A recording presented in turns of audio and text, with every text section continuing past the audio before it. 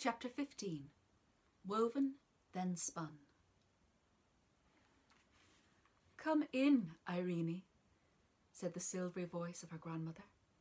The princess opened the door and peeped in, but the room was quite dark and there was no sound of the spinning wheel. She grew frightened once more, thinking that, although the room was there, the old lady might be a dream after all.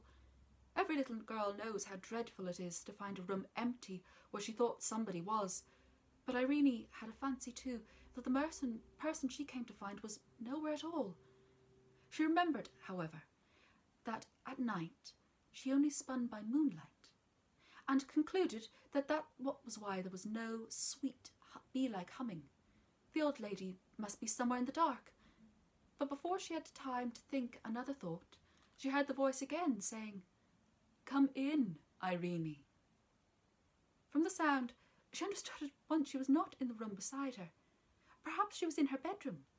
She turned across the passage, feeling her way to the other door. When her hand fell on the lock, the old lady spoke. "Shut the door behind you, Irene. I always close the door to my workroom when I go to my chamber." Irene wondered to hear the voice so plainly through the door. Having shut the other door, she opened it and went in.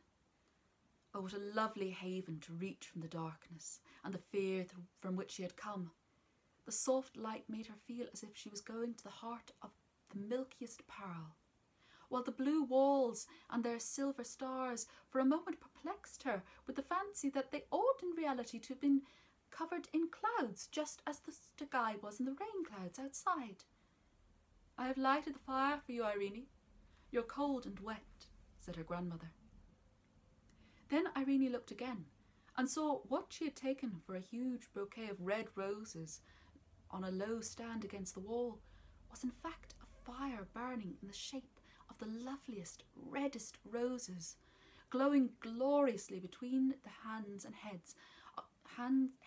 wings of two